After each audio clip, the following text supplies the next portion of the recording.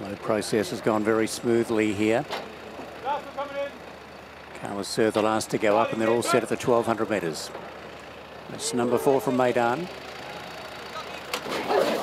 Gates are back and they're racing. Speedy Move and also Picturesque, the best two to begin. Picturesque being urged up on the outside, trying to get to the front. One Season trying to hold him out. Midlander going through on the inside. Speedy Move next of all from Carlos Sir. Then came El Raced whipping around the outside. Then came Farouk. Well back was Rafid and Salvadori just inside of it.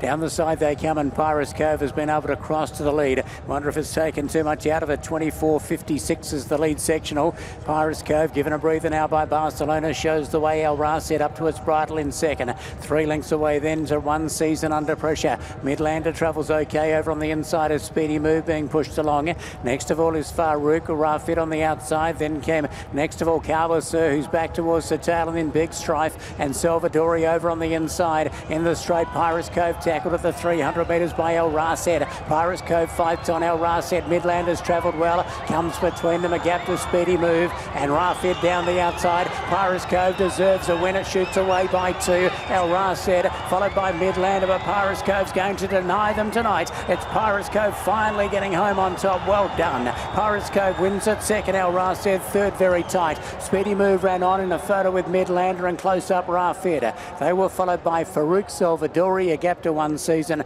and Carlos Sir never likely is running at the rear. Picturesque takes it out. Also number 4 for Mickael Barzalona. Made to work early by One Season, but went to the front. Was able to get away with just a little cheap sectional. Was tackled by El Raced, but lifted very strongly, and you can certainly not begrudge